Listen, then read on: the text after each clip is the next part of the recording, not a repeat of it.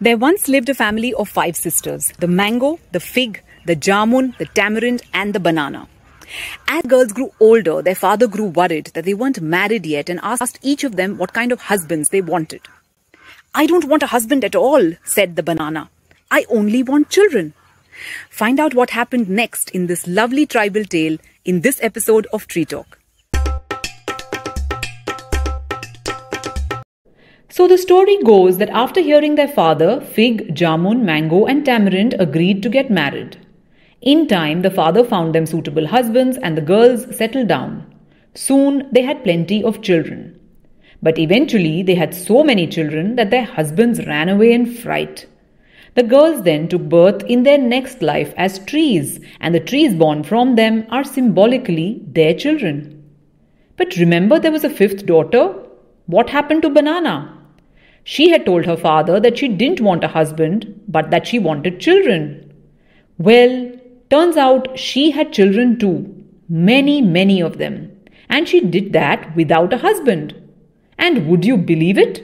The banana plant too bears fruit without pollination or fertilization.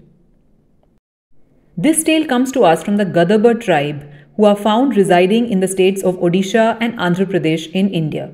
More on the Gadaba tribe and my source for this story listed in the description below the video. Far from being flights of fantasy, some of these tribal tales do contain a kernel of truth. For instance, did you know that the banana reproduces parthenogenetically, that is, without fertilization? No need for a husband, just like in the story. More on parthenogenesis in another episode, but for now, do pause to reflect upon how beautifully this tribal Indian tale ties in to this phenomenon about the banana. The topic of forest land and tribal rights have been brought into focus by the latest film Kantara that has taken the country by storm. On another note, I have heard people saying that organized forest management began only during the British era. But is that really true? In the next episode, I'm going to take you back in time and give you a peek into how forests were perceived and managed in ancient India. You'll find plenty of stories and snippets like these, including tips to identify the common trees you see around you, in the series Tree Talk on my YouTube channel. Do check it out and subscribe to stay posted.